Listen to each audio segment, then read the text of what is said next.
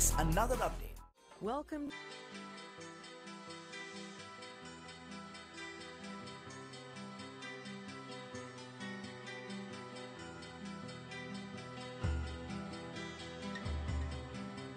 Initially, I was driven by my own experience of displacement and the anger that I felt like any other Syrian while the situation in Syria escalated.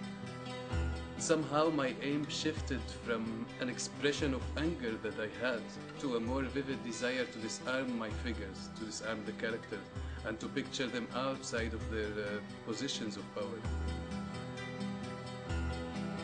I wanted to take away their power, not to serve me and my pain, but to give them back their humanity and to the audience an insight on what the power of vulnerability can achieve.